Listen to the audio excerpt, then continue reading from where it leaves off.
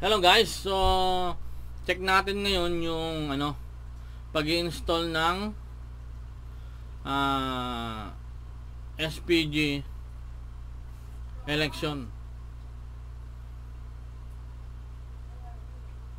So check natin ngayon yun. Meron tayong mga na-download na natin yung yung mga guidelines dito. Tatlong folder yan.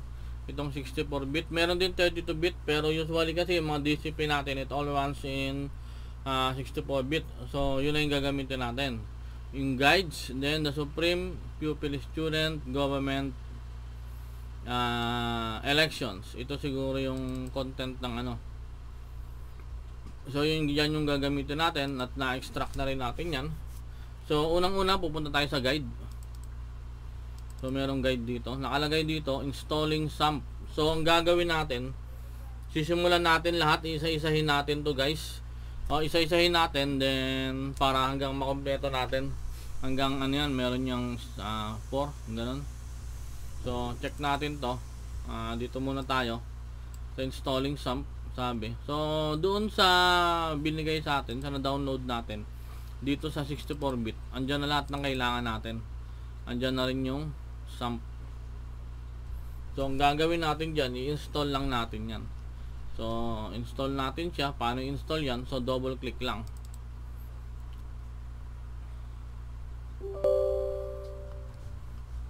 Kung na double click yan, may lalabas na ganyan. Yes lang natin.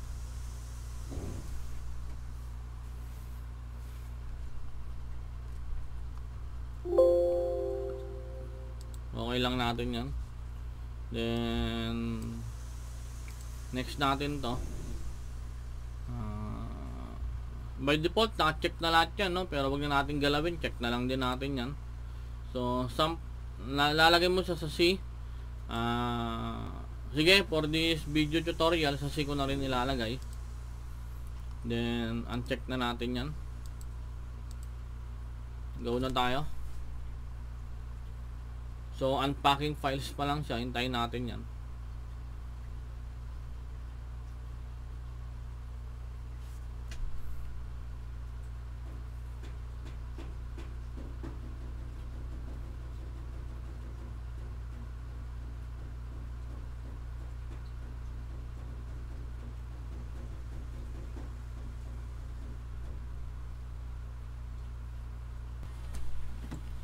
So ayan, tapos na yan, no? Pag tapos na yan, may lalabas po sa atin na ganito. Windows Defender Firewall. So has blocked some features of this app. So ang gagawin po natin yan, kailangan na nakaklik lang itong dalawa. Then allow access tayo. Pag okay na yan, then finish na po natin. Click lang natin ng finish. So do you want to start the control panel now? So hayaan lang po natin naka-check yan. Then finish natin.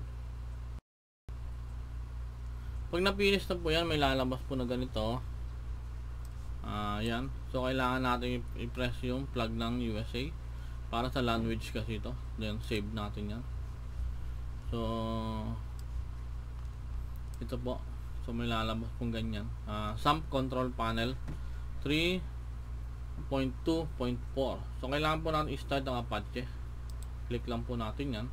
So ayan po, running na po yung Apache natin. Then click lang natin to. So running na rin po ang MySQL natin. May lalapag, click po natin ng MySQL, may lalabas po uling notice dyan, notification. So ito, Windows Security Alert. Kailangan lang po natin i-allow access. So pwede natin i-check tong dalawa. So pero by default, ito lang naman nakalagay. So allow access tayo. So allow access. Yan. Pag okay na po yan, running na po yung natin. So ibig sabihin yan, tapos na tayo sa pag-set up ng step 1. So close na po natin to. So gagawin po natin yan, babalikan natin yung step dito sa guide natin. So close na natin to, yung kanina, yung sa guide. So ito naman tayo, installing Composer. So lang siya napunta. Double click natin, hindi ko ata double. Ito po, installing Composer. So yung Composer po ay nandun din sa 64-bit folder natin. So kung balik po ulit tayo dito, open na nga natin to in new window para hindi tayo pabalik-balik na. So balik natin to sa guide. Yan. So ito po tayo, ito po yung composer, nakikita nyo. So ang sabi dyan is double click lang natin yan. So double click natin yan. So may lalabas po na ganyan. So install for all user. So click mo natin. Then yes lang tayo. Pag nag yes tayo nyan, may lalabas po nito ulit. So wala naman sinasabi dito on developer mode ba. May lumabas na developer mode sa atin, pero dito wala naman siyang sinasabi. So i-go na natin, next na natin yan. So ito siya, sump PHP, nakita nyo yung sump natin, next lang natin yan. Then kung may enter ba tayong proxy, wala naman siyang sinasabi dito, wala naman. So next lang natin yan. So ito yun, version 7.2. Ito na tayo, 7.226. O tama yung ano natin, no? So nasa ano pa, install natin yan. So installing siya. So hintayin lang natin dito. Okay. So next lang daw, sabi dito. Dito na tayo, next lang. Then wala naman din, finish. Okay, na-install na natin si SAMP. Na-install na rin natin si composer. So next step tayo is number 3, installing WinRAR. Okay, merong WinRAR po dito. Ito, install nyo lang po yan. So hindi ko na po install yung WinRAR kasi po meron na po ako. Pero rundown na lang po natin tong ano na to. Madali lang naman po yan. Next lang tayo. Then okay na po yon. So skip na natin yung installing WinRAR.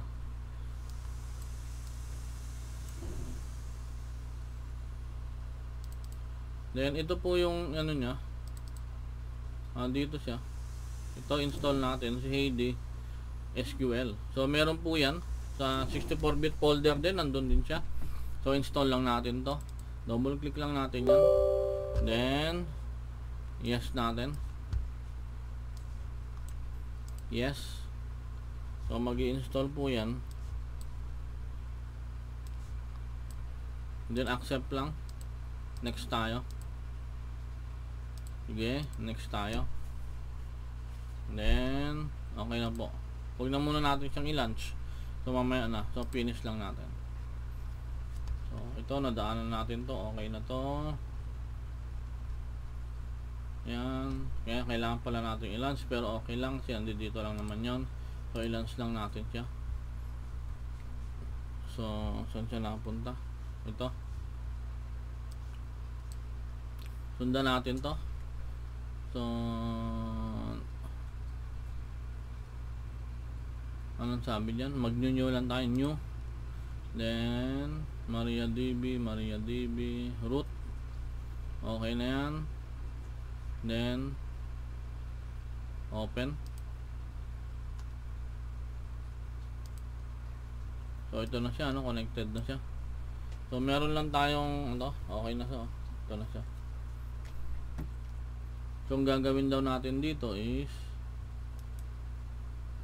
tayo ay mag-create new database. Yan. So create new database, then ang pangalan natin ay SGES. Then okay. So meron na po tayo na-create, ito na siya. Then babalik tayo doon sa SGES database. So punta tayo sa SGES database. Dito siguro nandito sa ano, dito, ito. So ito po yung SGES database under Supreme Pupil Student Government Election. Andyan siya. So o-open lang natin yan. Siguro open natin. Okay.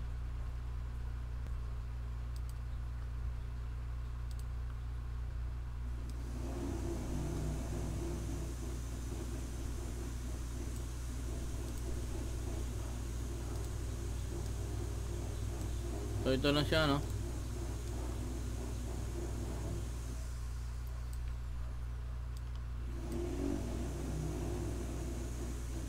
ito.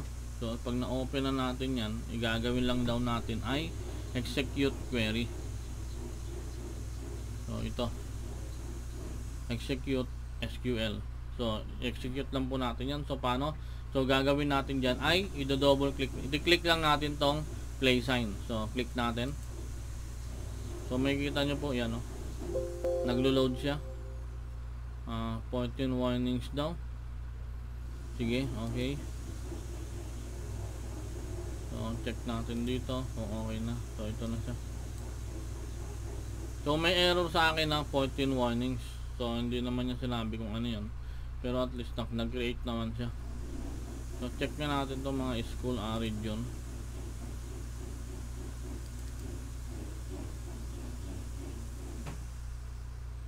So okay naman. So yan, okay na, no?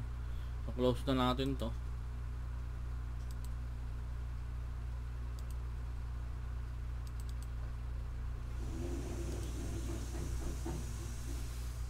Mag okay na yan ay wala na eh. So close na natin yan. Close na natin.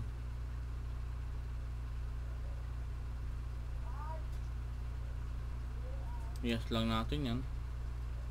So okay na siya. Then ang susunod natin ay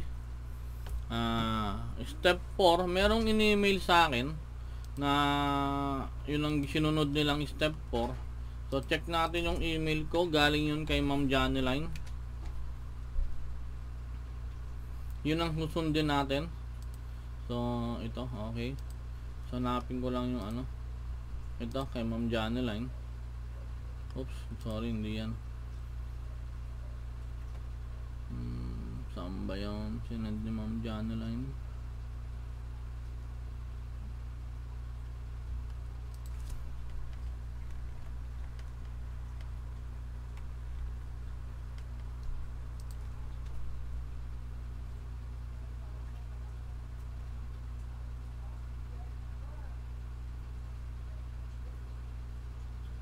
Wala.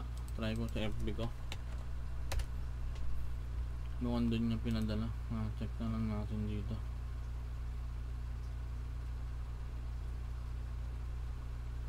Dyan lang.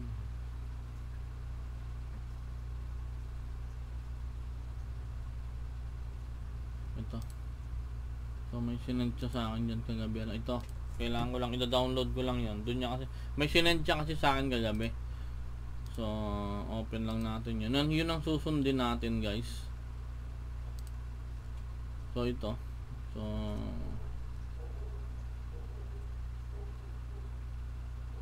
dito sila nag-import. Okay. Then pupunta tayo sa okay na. So ito, guys, kukopyahin natin tong buong folder na to, kakopy natin yan. Then ilalagay natin sa SAMP. Then saan yung doc? Ito, HT docs. Then baba natin dito, paste natin dyan. Hintayin lang natin.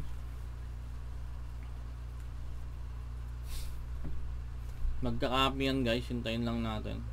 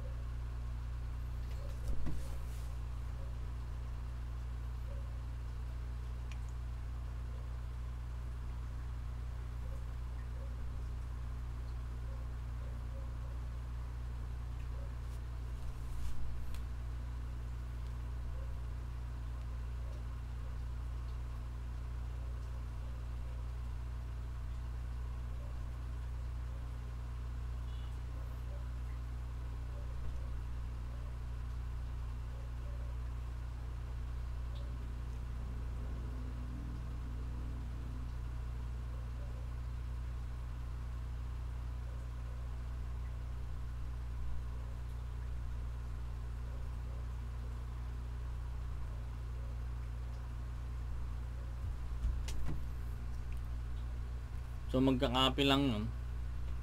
Tayin lang natin matapos.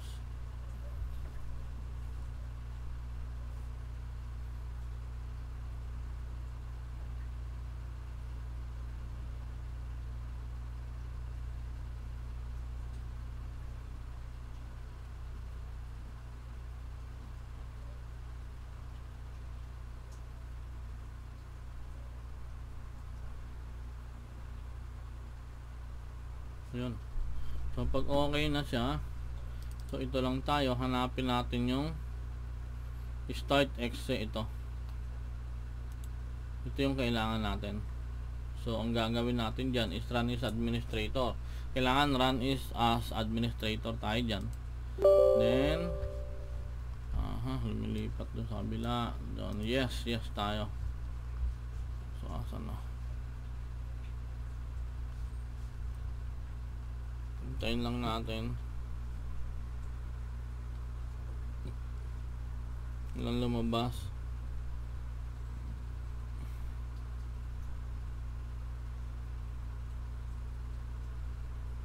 Ilang lumabas sa akin. Wala ba? Oo, wala nga. Check natin dito sa kabila. Okay. Wala nga. So ang gawin natin, try natin ulit. So click natin yan.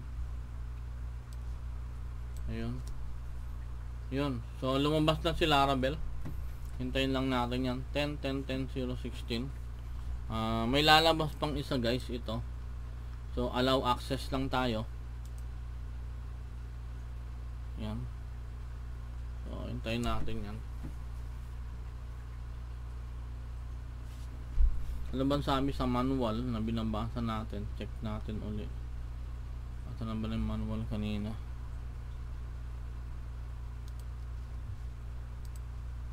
Yung manual na pinadala sa atin.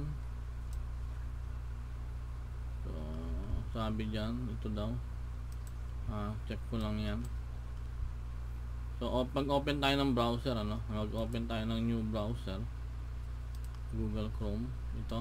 Then click natin to 10.0.0.16-80. Yun. So lumabas na, no? Check lang natin kung tama ba yung gawa natin. So may ganyan siya, oh. So ang gagawin natin dyan, so ano ba yung next manual natin? Ito, setting up election. So bubuksan natin to. Yun. So ito na tayo.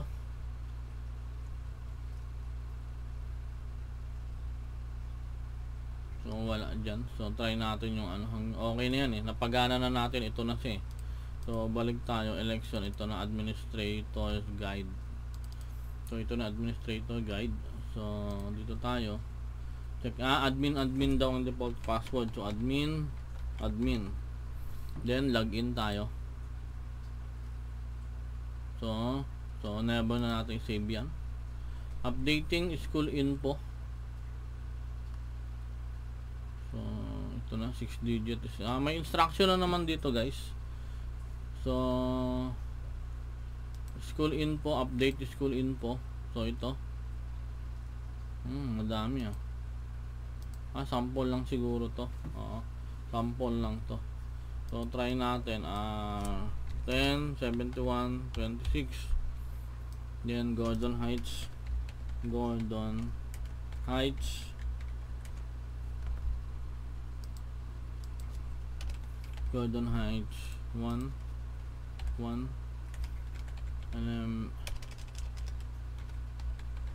elementary school, elementary region 3 Olongapo.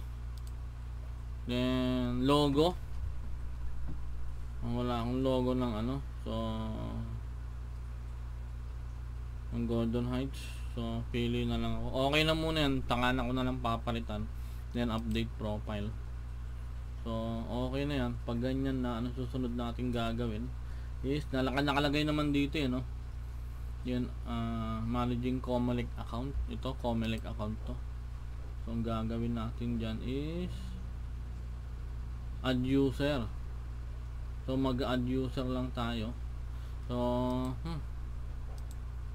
Comelec account, then add user. Meron ding system reset, meron ding super user. So update profile. Kanina kasi admin yun by default, di ba? So admin yun.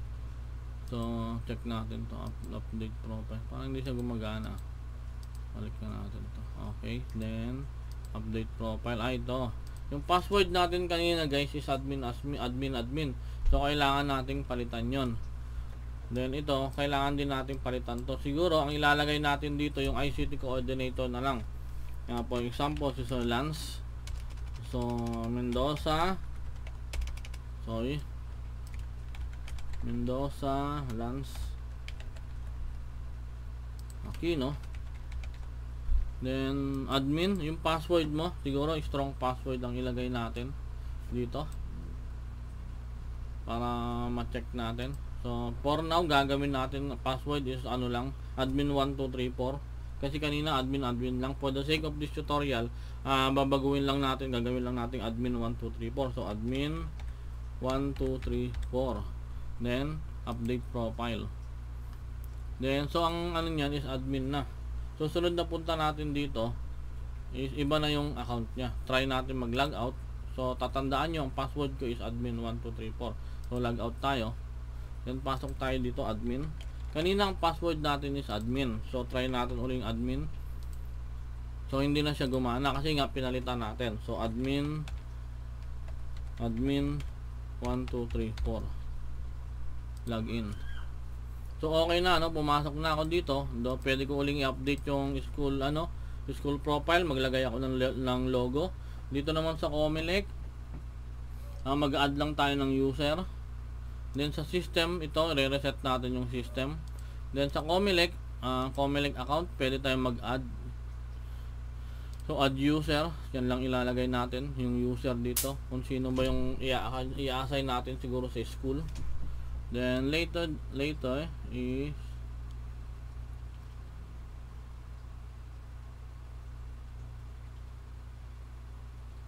reset button dito, i-reset na lahat yon. Upon clicking the reset button, a prompt will appear confirming the resetting of password. Note that the new password will be the username of the account. So admin pa rin. Siguro ganun yun. So hindi, mamaya try natin Comelec account kung i-delete siya. So system reset. So pag ni-reset natin yun, ano magiging password nya? The administrator we have to enter password para mag-system reset. So yun. So itong sa Comelec, check natin kung may ito Comelec guide. Open natin to guys. Ito.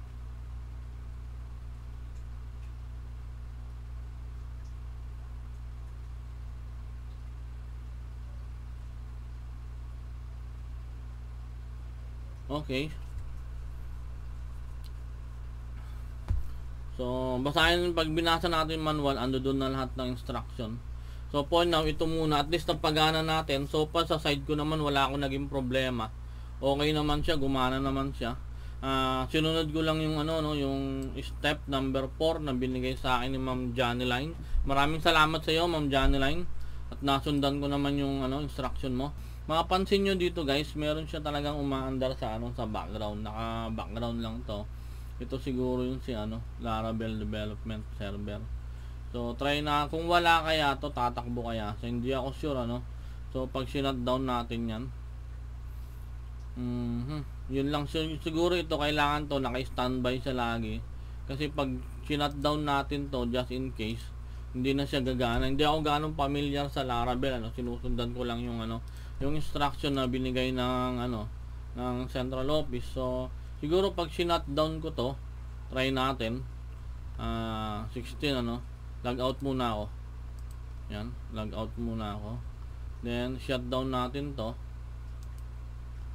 So pag na-shutdown ko na siya, check ko lang kung gagana pa siya. Nag-round pa ba siya sa background? Check ko lang kung nasa background siya Open natin yung natin. Task manager.